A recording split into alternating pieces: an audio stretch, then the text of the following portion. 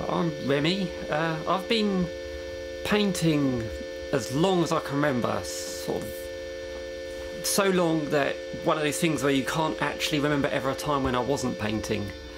And it's always been an escape and a release, a way to get out of myself and experience the world through paint. And ever since then I've developed, as I was growing up, I developed a real passion for it. And when I was young, a lot of things happened, and painting to me was a way of venting this. And because I lost my mother when I was very young, I found that I felt a very close affinity to the countryside around Kent, and painting was my way of communicating with the countryside, almost a way of talking to my mother, which I couldn't speak to. And ever since then, painting's been this massive relationship in my life, this sort of way of communicating, because I'm not a brilliant communicator, and by painting I can say everything I want to say without having to express myself with words. Usually when I want to do a painting, I'm very seasonally based because I'm working in the landscape outside, so it's the seasons that affect everything first of all. So I've been working recently in the sort of springtime because there's been a change of the season.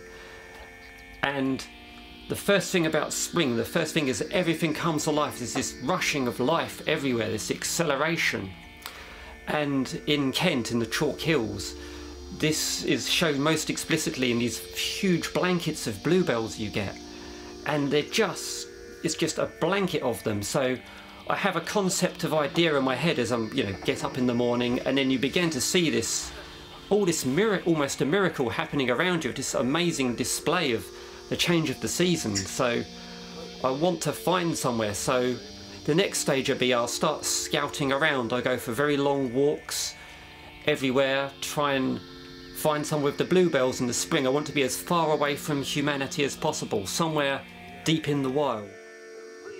I would sit down, and then 4 hours later I would it would be like coming to after a dream-like sleep, and there the painting would go into, it's like a conscious trance. I'd be sitting there and I'd have the view in front of me, and I'd have some awareness. I'd start to pick up paint and do sort of the stuff I've been trained myself to do over the years, so taking in colours, perspectives, forms, shape and that. And then it would just dissolve as I'd start. It's almost like immerging myself into the place. I'd be looking at the place, and then the place would be coming into me, almost like I was channeling it into the canvas. I guess rather than painting landscapes, I'm trying to paint natural timescapes.